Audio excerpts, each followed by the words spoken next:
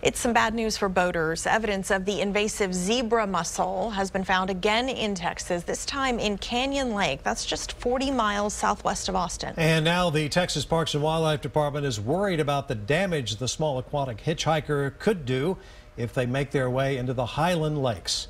As KXAN's Alicia N. shows us, it's up to boaters to make sure that does not happen.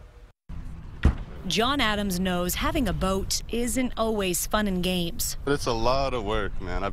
I just paid like $300 to get this whole thing working. He's trying to save himself even more work, keeping an eye out for zebra mussels. I just know that they're not good, really. At all the boat ramps, usually you'll see signs like telling you got to drain everything, and like every boat ramp I see in Texas. The biggest problem comes with transportation. Even if a few zebra mussels attach to a boat and then that boat goes into a different lake, they can reproduce rapidly. In fact, one adult female zebra mussel can produce up to 1 million larvae each year, and their damage is disastrous. Zebra mussels can clog boat motors, deplete food and oxygen in the water, and cost millions to contain.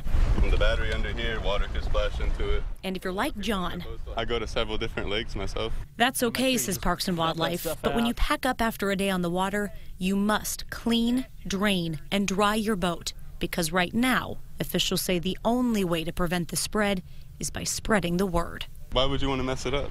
You know, we got such a great lake. Why would you want to, it just takes like 30 minutes at the most. Alicia Inns, KXAN News. Since zebra mussels were first found in Texas in 2009, 10 lakes and 4 river basins are now classified as infested.